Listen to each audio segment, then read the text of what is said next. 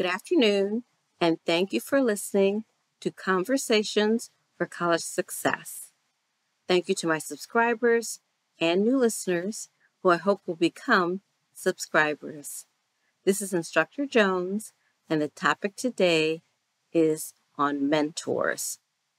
And what I'd like to start with is a definition of a mentor.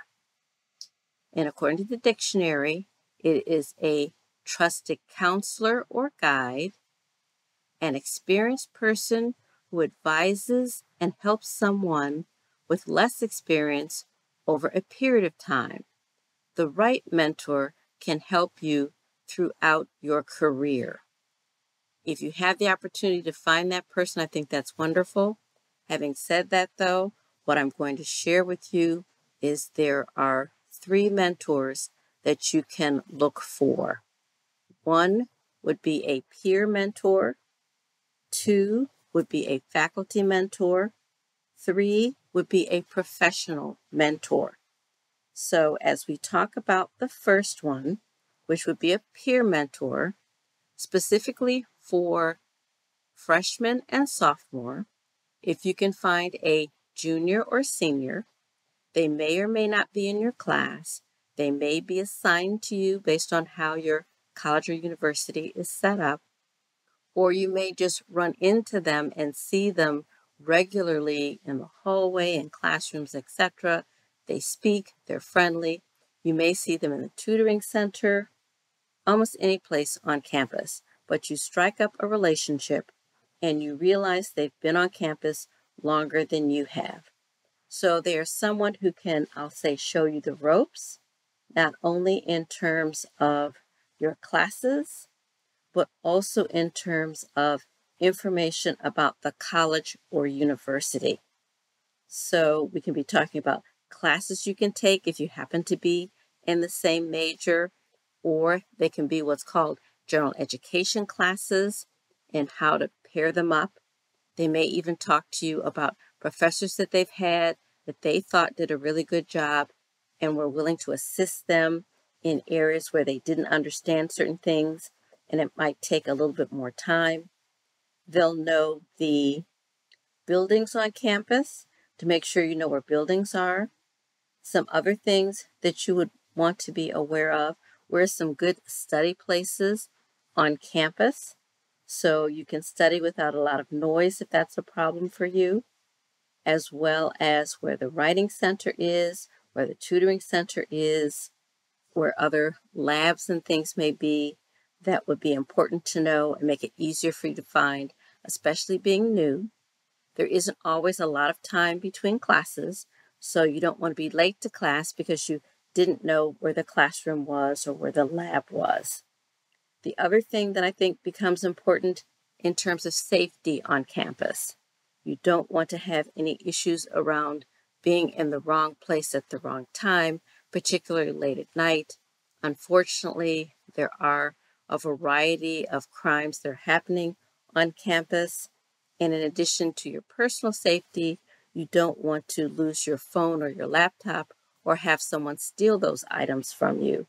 So you want to always be aware of your surroundings and have a sense of where are the safe places on campus and where are some things that you may want to avoid, especially early morning or late evening if you're out and taking classes at that time. Another mentor would be a faculty mentor. Now, you want to get to know faculty for a variety of reasons, particularly a faculty member in your major, because that can make sure that you are taking the right classes as it relates to electives as well as requirements. But they can also give you some insight into the career field that you're interested in and you're looking to get into. So that becomes very, very helpful as it relates to moving forward, whether it is applying for an internship or a co-op. Definitely upon looking for permanent employment upon graduation, oftentimes they're going to ask you for the names of people for recommendations. Oftentimes, if this is your first position after college, they may request that one of your references be a faculty member. So you definitely want to have at least one faculty member that you know well. Oftentimes, students will know more than one faculty member, which is also helpful for you moving forward. So these are things that you want to be aware of. The other thing, whether it's a faculty member or a peer mentor, is understanding your syllabus. How does that work? What becomes important? How do you make sure that you achieve all the things you need to achieve? They may have some suggestions about how to study, whether for your notes or their exams. Again, what are your peers doing? What kinds of tools are they using? As well as, are there tools that faculty members can suggest for you? So you want to make sure that as you are acquiring your various mentors, we'll get to the professional one in a minute, that you are learning from them in this process. And then the other thing is, then once you become a junior or senior, you can then help out a freshman or sophomore as you run into new students on campus. Everyone can appreciate someone being supportive and assisting them as they're new and learning the ropes. The third mentor, which is also just as important, is what I'm going to call a professional mentor. That's going to be someone in your career field, whether you have met them through a co-op or internship, or whether you have met them from your own work experience, from part-time jobs you may have, or jobs you may pick up on campus, or family members who are in certain career fields and they introduce you to other people who are at their offices and locations. Now, that's one of the reasons why you do want to have professional mentors. You do want to have an opportunity to tour an organization, to see their offices, what they look like, to meet people within those offices, but also to have an opportunity to see the kinds of work that they're doing. You can ask to shadow someone for a half a day or a full day, depending on what they have planned for that day. You also want to learn about their background and experience, how they got to where they are, possibly what colleges and universities they attended, because you may be trying to decide if you want to go for your master's or even a PhD. So talking to people in your career field to find out what they've done in college, as well as maybe why they decided on the major that they had, or the fact that they had and started in one career with one major and were able to transition over and move into a different arena, and the skills that they learned in their major were still very, very helpful to them and their success in a new career direction that they've chosen. So know that there are a variety of people who can help you on your journey as you enter college, as you move through college or your university, as well as upon graduation. When you go to a co-op or internship, again, opportunity to meet people in your career field and connect with them. Now, what becomes important, whether it's a faculty member or a peer or a professional mentor, if you have the opportunity, and I'll have to talk to you about LinkedIn pages if you're not familiar, you want to connect with them on LinkedIn. Why do I say that? People change organizations, whether through promotion or moving out of town or whatever that entails, as well as they may change phone numbers. Just a whole host of things can happen.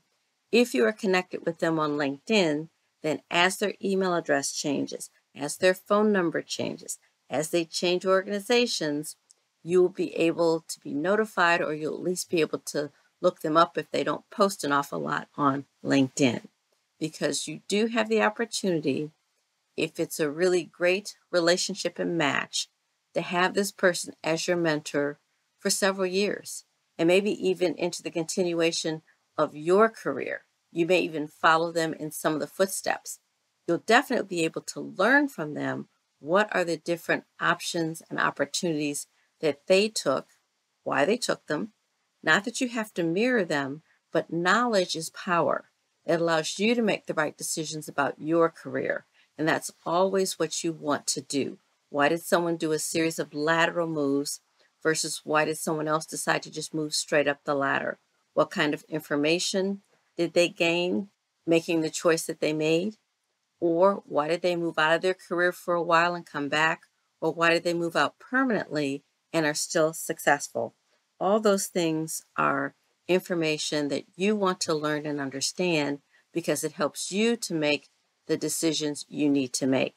The other piece I'm going to say, you'll probably, at least I hope, build relationships with people who are in your class. So whether you're a freshman, a sophomore, junior, senior, you want to develop those and they can continue over time as well.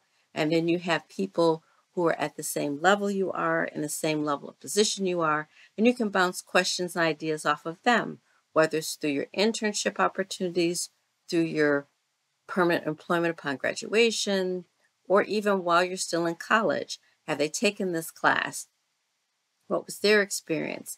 Did they enjoy it? Was it hard? I mean, there's a whole host of things you can ask them to get a sense of what makes sense for you.